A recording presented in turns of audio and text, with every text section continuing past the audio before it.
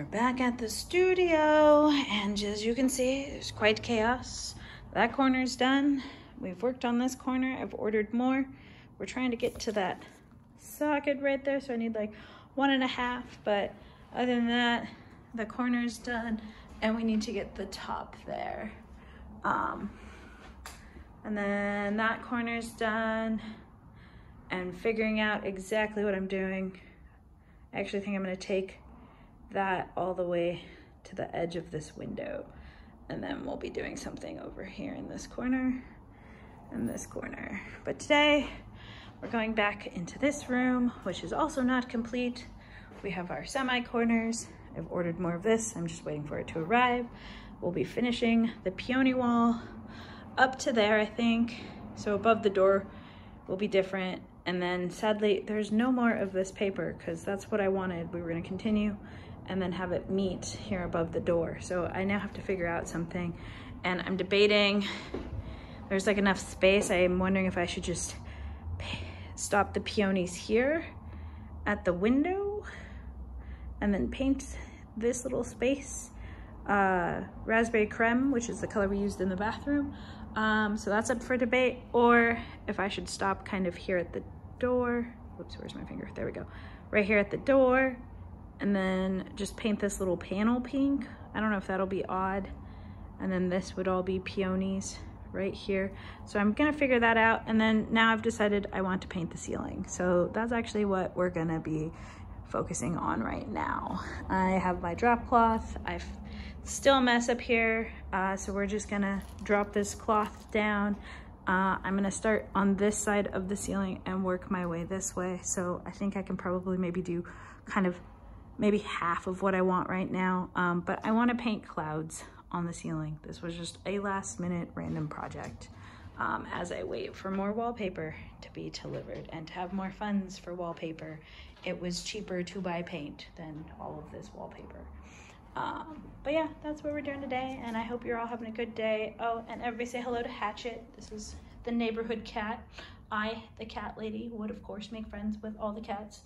I left the door open downstairs, so if he wants to leave, he's welcome to leave. He is not my cat. He belongs to somebody down the street, but he or she is very nice, and they like hanging out with me. So they're here, and we're gonna be painting. All right, guys, this is where we're at. I've created more of a mess than I ever planned to.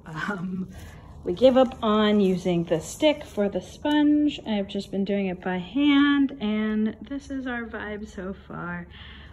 It looks like a 5-year-old painted my ceiling, and that's fine. If I come down a bit lower, you can kind of see how I'm trying to figure out my cloud formations. I am freehanding this, and I'm realizing that if I'd gone and drawn my little cloud circles, this would be easier. But the plan is, at this point, since I am freehanding, to just finish the blue here that we have. And then I'm gonna go over with the pink and the pink orange for our sunset. And then we'll come back over with white to finish out the clouds and get them to look more cloud-like than just random circles. But just wanted to check in and show you guys like where we're at and what's happening. And I only had one drop cloth down, just had to pull out another one, probably need a third to get all the way over there. My goal for today is to at least get all the blue down, and tomorrow we'll do another color, and then Friday we'll do another color because it's Wednesday. So I try and break projects up into pieces like that so that I can complete them. But it's been fun, and you know, this is being an artist and really just a human. We're here to create and play, and that is what I'm doing in this space.